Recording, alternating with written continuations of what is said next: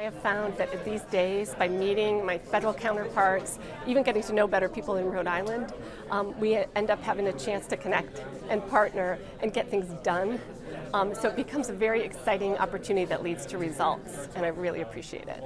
I am coming here for the fourth time down to Rhode Island Energy and Environment Day with Sheldon Whitehouse, and I love the speakers that he picks each year. It's an amazing to see Sheldon's connections here in DC and how he's made such a great impact, and love hearing from the great list of speakers.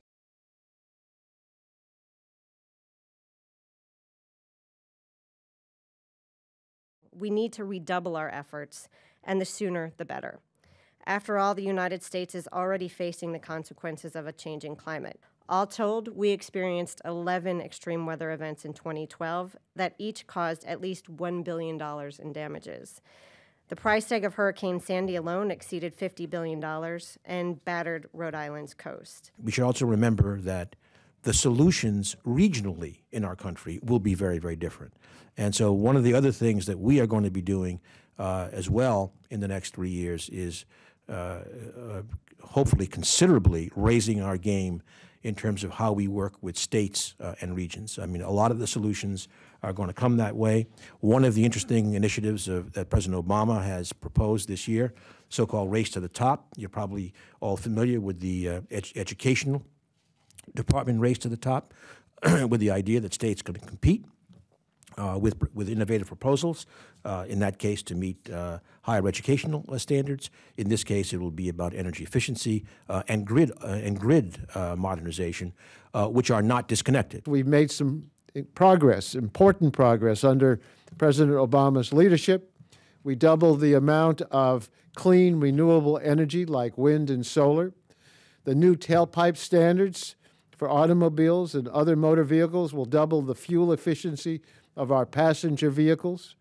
Scores of coal-fired power plants are being replaced with natural gas generation. But as yesterday's report from the International Energy Agency made clear, we still have a long way to go. I don't have to tell anybody in this room. We just hit 400 parts per million of carbon in the environment. Look, the bottom line here is that climate change is real, and it's having an influence. It's affecting the world we live in.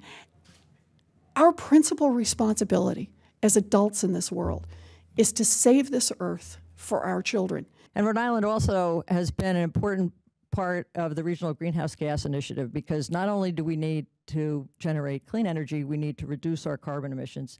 And Reggie's been incredibly successful.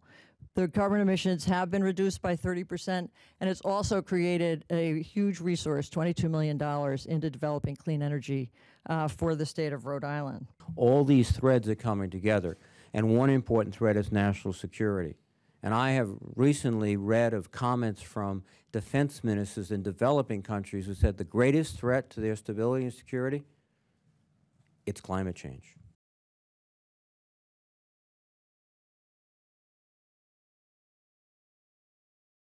We often have important guests for Energy and Environment Day, but today we've got the top ever. If we can get across the political tipping point, thanks to Sheldon's leadership and thanks to your involvement in these efforts, then we can make a decision to once again have the United States of America lead the world. If we as a nation make a commitment to mobilizing to solve this crisis, there's no doubt we can solve it. I described Rhode Island as the little engine that could, and we have been really doing so much on climate, working so hard, doing such a good job.